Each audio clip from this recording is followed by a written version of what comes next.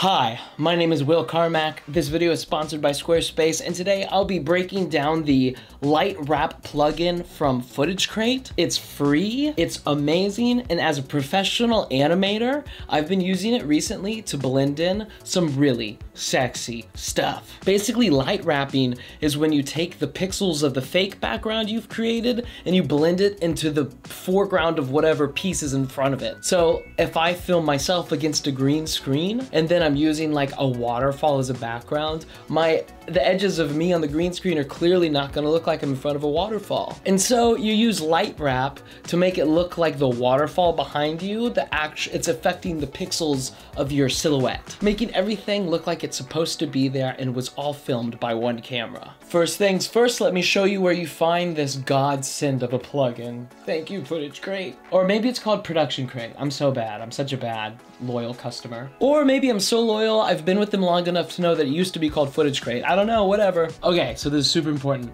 So if you go to Visual Effects and Motion Elements at the top here, you'll notice at the bottom there's an After Effects Plus option.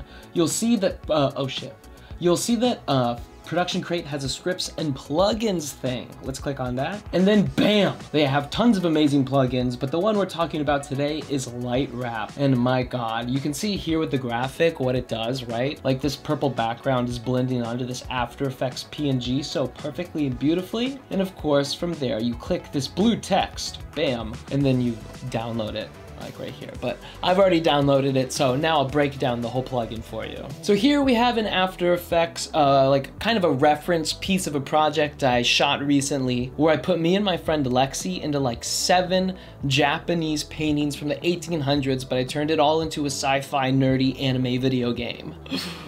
So take it from me, the professional. And so I'm gonna be using just a random scene from that to show you how I used it, because I used this plugin to make all of the characters in that video look like they were shot in that scene, even though it was a like a 400-year-old Japanese painting from the 1800s.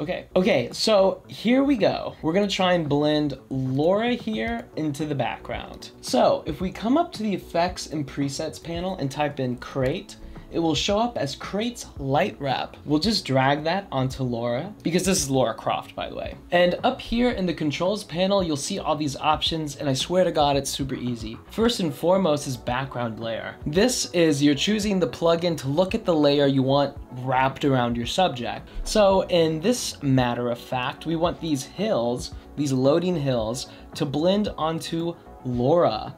And so what we're gonna do with the Crate Light Wrap is the background layer, we're gonna do loading hills, and watch, it's super cool and it's gonna happen instantly. Bam. Oh, it's so good. So immediately she's already blended really well into the background here. Let me unsolo all of this stuff. And all right, let's zoom in. So this is with Crate Light, right? Oh, fuck, I can't talk. I'm just excited. This is with it, without it, with it, without it. Now that's good, but let me show you how we fine tune these things here. So you can notice how there's the kind of like these weird tiger stripes that go through it. We can change the background blur. So we can crank it up to look more natural and spread out, like around 20. Or if we bring it down, you see exactly what's happening. It's literally just turning your subject kind of transparent, so it's looking at the background behind it. So if we don't crank up the background blur, it's just gonna look like your thing is completely see-through. Now, if we don't want these like tiger stripe vibes to go so far onto her body, we can turn down the wrap width, which is super nice. And so you can see how hard the edges look without light wrap. And then with wrap width, we can just slowly expand it onto our subject like so. Love that. And again, background blur, it's basically just like, you just wanna crank that up, trust me. Exposure, pretty self-explanatory. If we think maybe it needs a little bit brighter of a look, we just crank up exposure and you'll see that the sides there will just get bright. Usually you don't want to crank it up too bright because then it stops looking like the actual pixels from the background, right? So we undo that. Tint and saturation, pretty obvious. It just makes the colors that are now being transferred onto your subject brighter and more saturated. Fun! And if you crank the exposure up, it would just look wild. Wrap width, ooh, nuts. Oh, by the way, I'll come back to this later, but notice how the sky isn't affecting her right here. All right, fun. Let me reset that and bring back the loading hills. Again, we'll crank up the background blur we'll turn down the wrap width. Ooh, like I like that a lot. Let's turn the exposure up a little bit. And luminance bias is like once you've customized it exactly how you like, this turns down the shadows and exclusively leaves this on the highlights. So by turning this up, you're applying the wrap width to your brighter elements. So you can basically use this as a final touch. Like I wouldn't touch this until you've fine-tuned your custom animation up top here. This is like your overall changer, but I'm just gonna leave it at 0. And you can ignore exposure and gamma. I've never used it. PreMute Background is interesting. So basically right now, this has turned your LoRa layer kind of transparent, but if you turn PreMute Background on, it stops being transparent, and you'll actually have to crank up everything way higher to notice the effects that you want,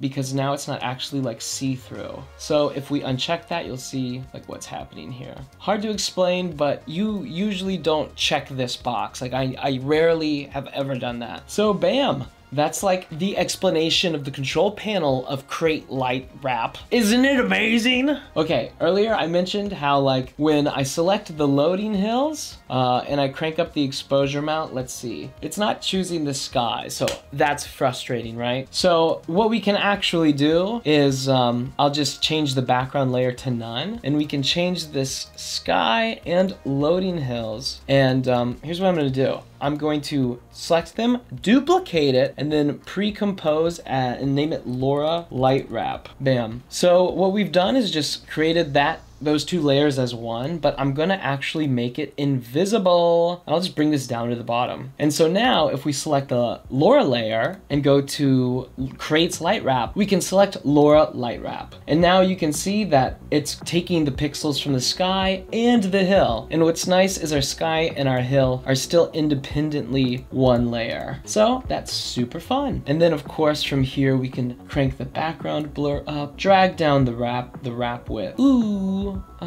Maybe even bring down the exposure, why not? Sometimes these light wrap techniques are best if they're just subtle. And you know what, that looks pretty good. There are blend modes. I always leave it on screen, but I'll just run through really quick and you can see what happens. Really don't know how to explain any of it, but screen is my favorite. And now look at that. So that's with Crate Light Wrap, without it. With it, without it. And so now you can understand why I would use this to want to blend all of my subjects into a scene. Like anytime you're using something on top of a green screen, just use this free plugin. It literally adds so much pop. I'll do just one more quick example. So the loading hills here could totally use a light wrap here because the edges are so dark compared to the sky. So if I click on loading hills, grab Crate's Light Wrap, let's throw it on there. Oh, I threw it on the sky. JK, oh gosh. Let me throw it on the hills. I don't know why I did that. All right, and so the hills layer, if I now select the background layer as loading sky, you can see instantly what's happened. Oh, it's so beautiful. Without it, with it. And then I can maybe crank the width up more, all this stuff. Love that. Now everything's blended in a little better. And of course we can do this top bar here. So if I throw the light wrap on there, we can actually just use the same light wrap we created for LoRa. So LoRa Light Wrap, bam. And you can see down here, if I turn it off, what's happened. It's made those bottom pixels blended into this background. Oh, so good. But let's try the platform. So if I take the platform, throw that effect on there, and I select loading hills, bam. Oh, love that. You can see right here, the edge got blended in a little better. I mean, it's hard to tell, but this instantly makes everything look way better and look more blended in. Love that. So that's with light wrap. Look at that platform, without it. With it, without it. Oh, it's just a beautiful thing. And this is all compositing. Like, this is what compositing it is. Taking a bunch of assets that don't belong together and making them look like they were shot in one single piece. Oh, I get so excited about it. So that is the plugin that's changed my life recently. Shout out Production Crate. Shout out Crate's Light Wrap. It's literally a free plugin. There's no excuse for anyone who shoots green screen stuff or even motion graphics to not use this. All right, let's go. By the way, the main piece from this thing that I'm animating is so freaking beautiful. It's on my Instagram. My favorite painter is Karasuki Hakusai. He was a famous Japanese painter from the 1800s. I reanimated 7 of my favorite paintings of his into a video game piece. Yeah, so go check that out. Thanks for watching. Hope you learned something. Comment down below with questions. And of course, today's video is sponsored by Squarespace. From online stores to marketing tools and analytics, Squarespace is an all-in-one platform. Let's say you're a photographer and you want to display your work to the world in a professional way.